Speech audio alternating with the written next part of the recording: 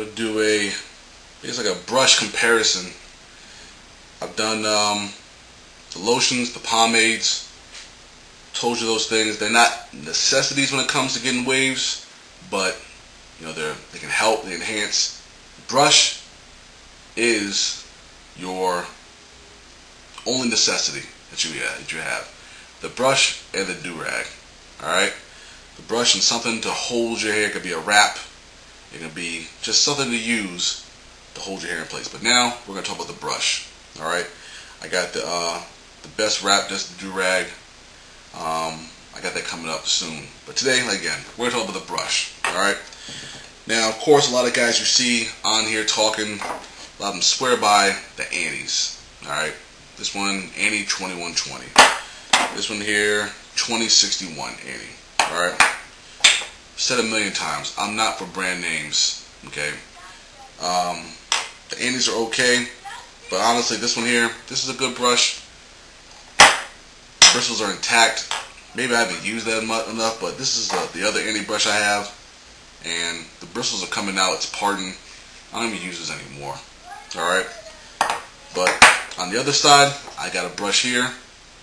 No name. Got this for $1 at the Dollar Tree. Alright? Bristles, this is a hard brush.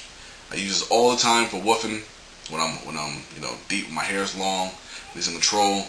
The bristles are staying in for $1. Alright? Not too sure how much these ones cost here. I know they cost $1. This one here came through for me. I've got actually 2 of these. I got one of these in my van. Alright?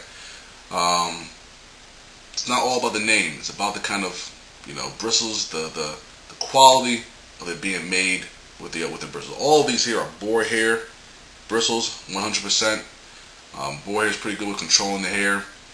Mediums, you'll pretty much use, mediums and soft you'll use when you just got a haircut. Using the hard when you're on a fresh haircut, I mean, this stuff would possibly, you know, dig into my scalp. This one here is my super hard, you know, hard brush. Another no name. I actually think this is actually a wave enforcer. Actually, I'm pretty sure. Yeah, wave enforcer. Got this at Walmart. Another good hard brush. Not really expensive. Well made. Never really have a problem with these bristles coming out or anything like that. Annies, I mean, they're pretty much notorious for that kind of stuff in my experience. Another wave brush, wave enforcer. Good hard brush. This is when I'm woofing a month or more. I need some control with my hair, brushing. This comes through for me every single time. Another wave enforcer, kind of a longer brush. I don't really use this much. Keep this in my bathroom. This is a medium brush.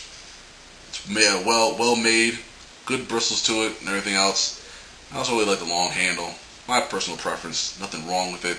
Just my personal preference, what I feel. Another one, the military brush. This is another medium, well made. Not a big problem with the bristles and everything. A lot of guys like this because they're able to use this, palm this in their head, and just go to work. Your personal preference. I just definitely want people not to be stuck on names. You know, what Annie is that? Is that an Annie 500,000, 28? All that stuff doesn't matter. Find you a good brush that is in your budget. Don't go spending no crazy, you know, amounts to get a gold-tipped brush with wave helping bristles. Ain't no such thing. Get you a good brush that's going to control your hair. That is the purpose of it. And it's going to last you. Alright? So that's pretty much it. Not a big long video. Just get you a good brush. Any questions you got for me, if I can help you, let me know. Hit me up. Definitely subscribe. SpinCity360.net is the website. Join. We got over 1,000 members. Many knowledgeable people on there. And we try to answer questions the best that we can. We got the do-rag stuff coming, the ties, whatever it is. Stuff to cover your hair, we got that coming soon. Hit me up.